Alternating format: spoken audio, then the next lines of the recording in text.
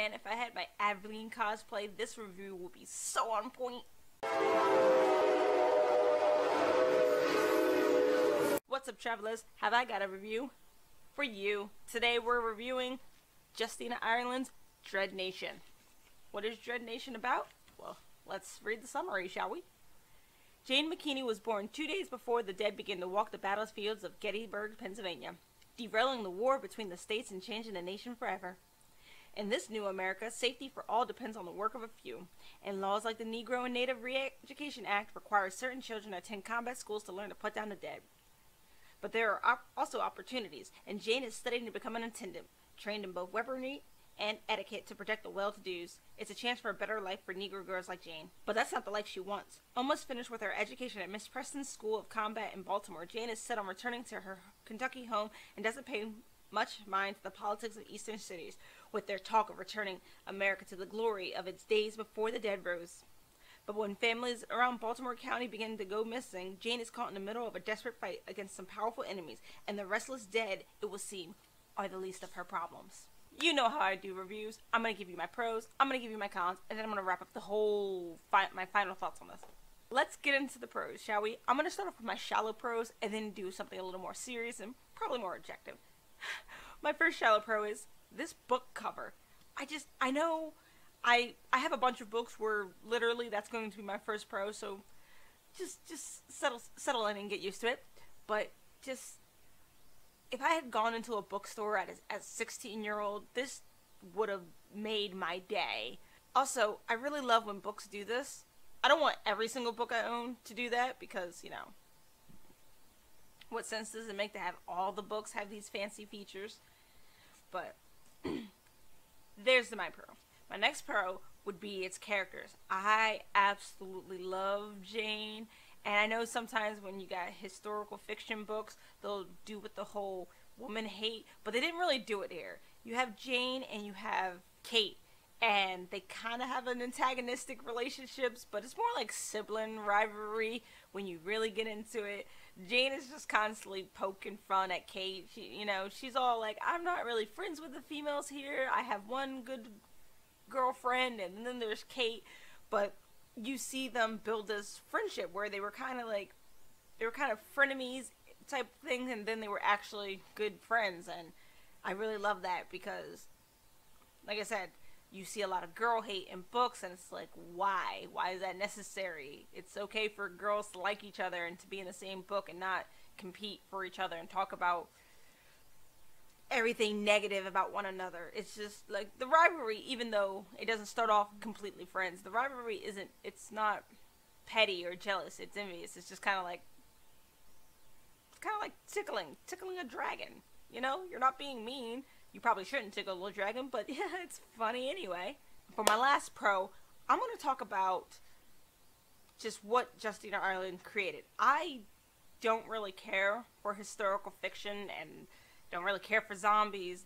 Every so often a few zombie literature, video game movies will creep its way in, and I'll go, that's really good, I want to recommend that. And that's that. But for Dread Nation, it was like, okay, it's about zombies, it's about back in the Revolutionary War, Civil War eras, and it's like, but I read it, and it was just so good, and I loved it, and I don't want to say I want to see it as a TV series. I mean, I really do, but I really enjoyed reading it. It's just, I can see everything. It's well written, and the pacing was great, and just, she wrote an amazing book. That's all I gotta say. Really, really amazing. I highly recommend it. The cons. I can't think of any. I legit can't. There's some books where I'm like, I didn't like this part, and as subjective as it is, I still feel the need to acknowledge when I don't like something in a book. But the most I could say is, I don't like the genre, or I don't really care for zombies. That's about the most negative thing I can say. There's nothing in this book where I was like, I don't like this, and I got all emotional about it, because I can emotionally dislike something, no matter how subjective it is, and though I try to be objective, I'm rambling. I'm sorry, but I literally can't think of anything that I disliked in this book. Wow. I really can't think of anything I disliked in this book.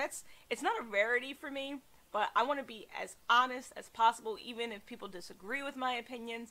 But there it is, and boom. Alright, time for my final thoughts on the project. My final thoughts are, like I said, I didn't know anything about this book, only that I saw the author on Twitter. How I got this book is I saw the author on Twitter, and I kept seeing people I follow retweet some of the stuff she said, so then I started following her, and I just, as a person, well, her public persona, obviously, because you never really know who's behind the screen, but as far as her public persona, it made me interested in her work, so I bought her work, and then I really liked her work, and now I'm so glad that this is how I found authors, because I know, as far as Twitter goes, there's a lot of this whole follow for following going on, and I know a few people who do that, and I hope they stop doing it with me, because I don't follow back anymore. It's like, if I don't like you as a person, obviously, again, public persona, then I don't really want to follow your Twitter. It's like, I'm on your Twitter because I want to see something interesting. I don't want to just see, like, you know, ads. You know, even if you're only doing memes like I do, I retweet a bunch of memes and funny quotes. I practically don't use my Twitter, so I'm a really bad person to follow, but I digress. Like I said, that's how I got into this series. So as far as my rating is going to go, I say this is definitely worth picking up. It's definitely worth buying, and had I had an art copy, I would give it away to somebody else, but I bought this one. This is mine. It belongs to me.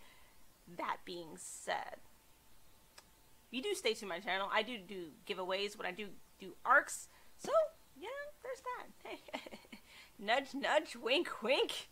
Thank you for watching. If you like what you see here, you want to keep seeing more, feel free to subscribe. That box is right down here or right down there, and then there's a bell, and then there's a description box where you can follow me on my social media, like on Twitter, where I followed Justina Ireland because her tweets were awesome, and then she had an awesome book. Also, if you like video games, because as I said, I would have loved to have my Aveline cosplay, and Aveline is from Assassin's Creed Liberation, the only Assassin's Creed I ever played, and Aveline and Jane have a very similar disposition. Only difference is I got to kick ass as Aveline, and I got to read Jane kick ass. So, you know, little difference. I also play video games. My Twitch is also down below. Stay tuned on the weekends for nerdy related things. Alright, later days.